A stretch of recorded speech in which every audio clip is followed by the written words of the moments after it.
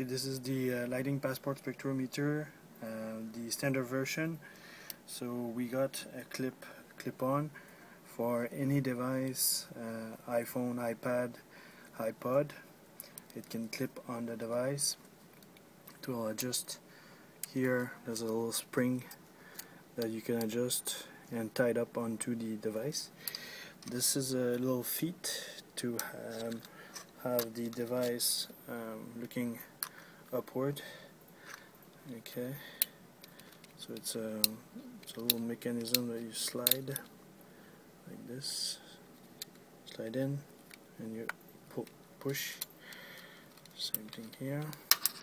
So that's what we're gonna do here. Put on, push, and then put on the device. And you can use your nail, or you can use a little screwdriver to just tighten it to certain strength, so it's strong. Then that's the application. Then you can start measuring